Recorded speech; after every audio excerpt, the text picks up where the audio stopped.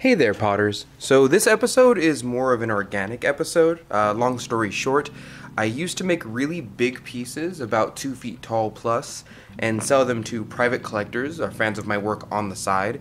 And I stopped doing that about 2 years ago after the virus kind of took hold of the literal planet.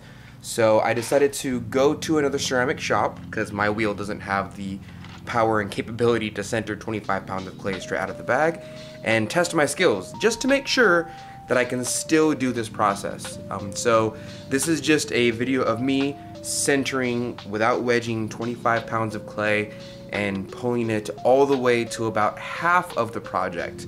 You'll most likely get another video of me putting the other piece of this composite on the top of this project, but for now I just wanted to show people because I get some requests sometimes of like, what does it look like when you center 25 pounds of very large pieces of clay? Truth be told, it's a lot of prep work. I usually spend a very long time wedging or centering and preparing the clay to be thrown, and I'm very happy about this one in specific because when you pull the clay body, if the cylinder ends up nice and even on the top, or at least mostly even, that kind of tells you did a good job of preparing the clay to be worked in this manner. And in the mid of the video, you see that it was a pretty good cylinder, so I'm fairly happy with it. I just wanted to share this experience with you. Hopefully you guys like this video.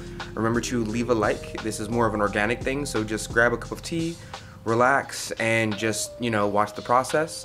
At the end of the video, I will give you a good look on the inside of the cylinder so that you can see how clean it is, or my finger lines, and you will see the high majority of the workability of how I got to this height and centering this clay. I did not skip around that much. So as always, thank you for your viewership, and I hope you enjoy the video.